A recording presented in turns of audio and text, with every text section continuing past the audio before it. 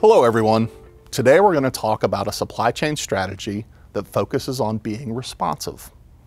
What exactly does it mean to have a responsive supply chain strategy? Well, with this approach, organizations have an intense focus on quickly reacting to unpredictable demand.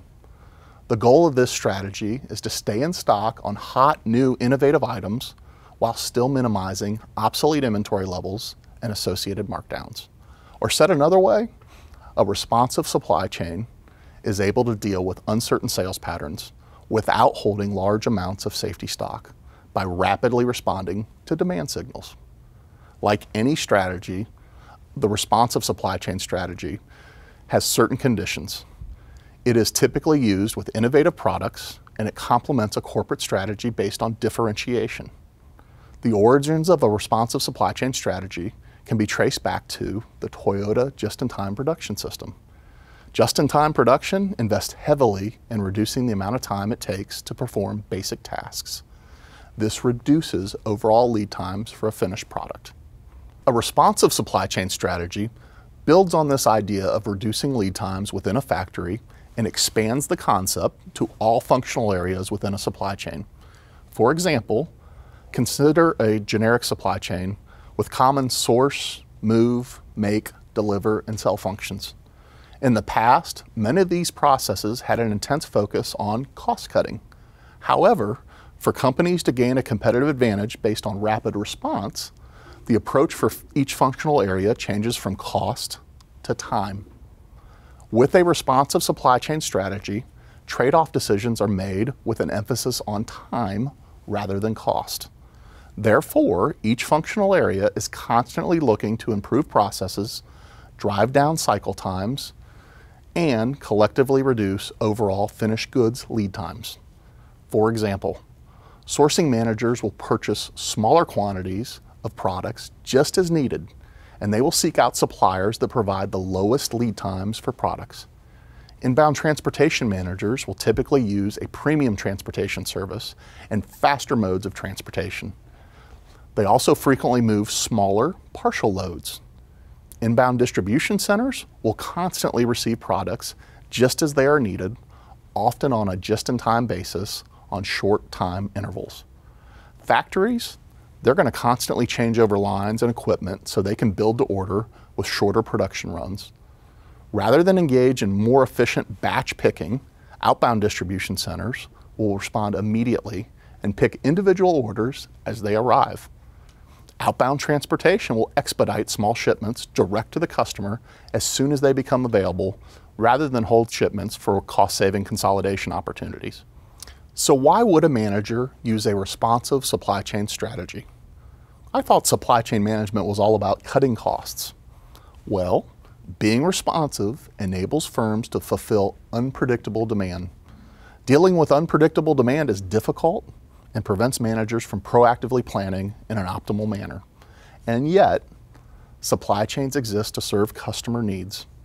And supply chains are not needed without customers. So, keeping customers happy by providing them with the products that they want, when and where they need them, is essential to any business. The other benefit of responsive supply chain strategy is that it often minimizes waste. Extra inventory is not laying around for extended periods of time, and every functional process is critically reviewed to eliminate any non-value-added activity. By always looking to reduce overall lead times, we also remove many sources of waste. Now, this all sounds great, but should we always use a responsive supply chain strategy? And the answer is an emphatic no. Just as with our other supply chain strategies, a responsive strategy works best under certain conditions.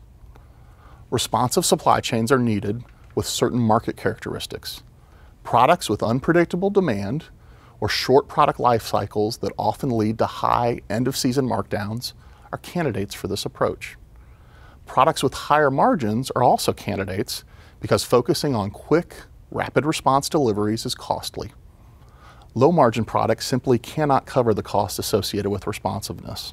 If there is a lot of product variety, then responsive supply chains are needed due to constant changeover and short production runs. And finally, any type of short lead time situation usually requires a responsive supply chain strategy. Now, process characteristics are also very important with this approach.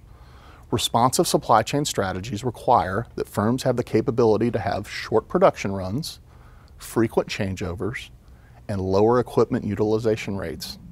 It also requires smaller purchase quantities, smaller, more frequent shipments, and single order processing.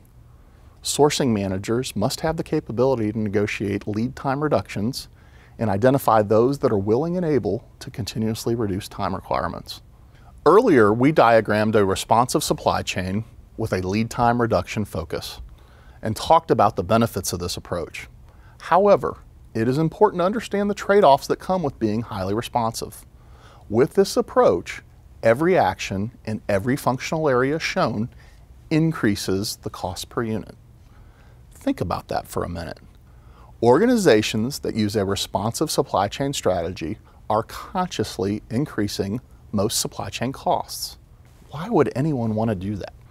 Well, the reason is that inventory-related costs, and here I'm talking about carrying costs, obsolescence costs, and markdowns, these inventory costs are greatly reduced. How are inventory costs reduced so much? Well, with a responsive strategy, innovative products are pulled through a supply chain by actual customer demand.